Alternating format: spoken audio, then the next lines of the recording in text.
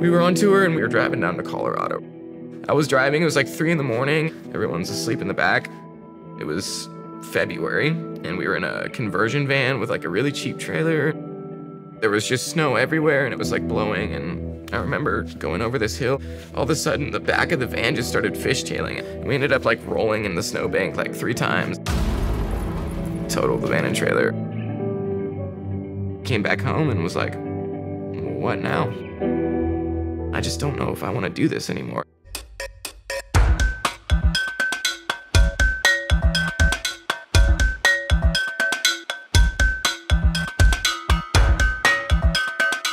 What's up, y'all? This is Devin Dawson. Welcome to Nashville. Today we're in my kitchen here, and I'm here with UPROXX and Straight Talk, and we're gonna be making one of my favorite dishes, Nashville hot chicken tikka masala.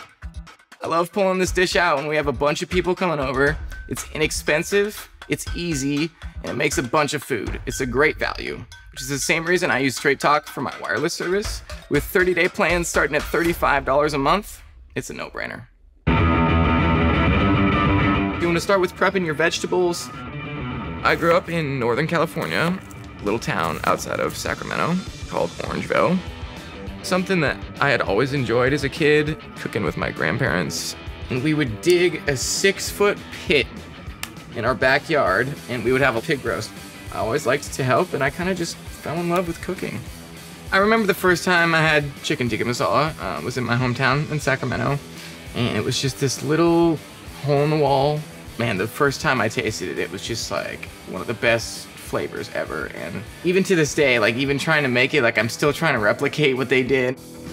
We're gonna start on our tikka paste, and the first thing you wanna do is toast some of your raw spices. As far as music goes, I think it started with just my mom. Huge record collection. Our next door neighbor was having a garage sale. There's this red Stratocaster, kind of like the one from Back to the Future that Marty McFly plays.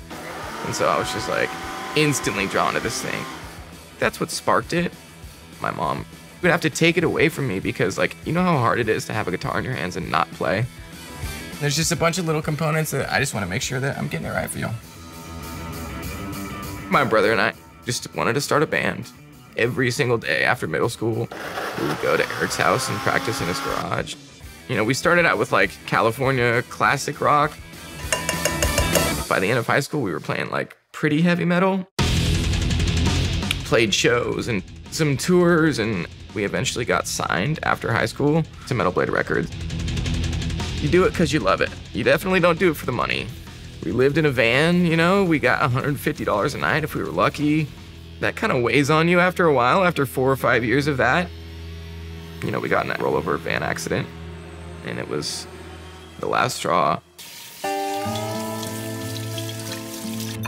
I think I had just been beaten down from doing it for so long and not really being successful.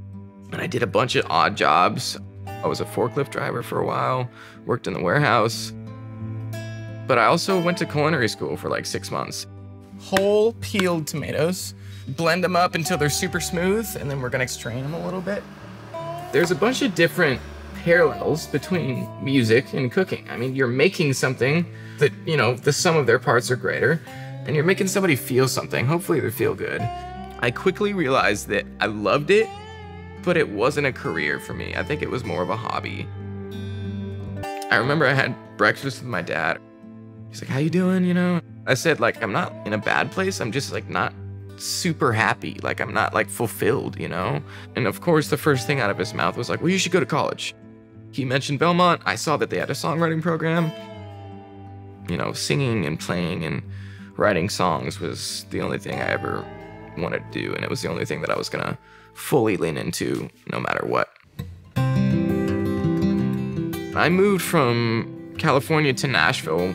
I just fell in love. Like, it was just such a cool community of people that were just as crazy as I was and wanted to chase this dream just like I did. What I loved about country was the stories. And this shift started happening. I just started getting more fulfilled by those songs. And so moving to Nashville just strengthened that.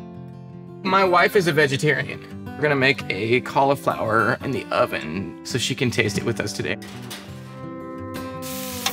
Nice, yeah. Smells good. Thanks, honey. Yeah. This is my beautiful wife, Leah. She's gonna help us finish the dish off today. She's gonna be a little taste tester for me, yeah? I signed to Warner Brothers Records here in Nashville, and we made this incredible record that I'm really proud of called Dark Horse. My first single was called All On Me. That song is now double platinum. It's crazy. Just such a cool affirmation moment. And we're ready to play it, so here we go.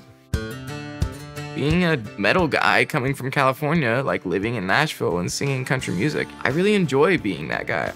That's where my compass points. That's what my gut tells me. You wanna make sure you get those spices in there and you just literally drizzle it. This is my favorite part. I like a lot. Cheers. Cheers. Let me try it.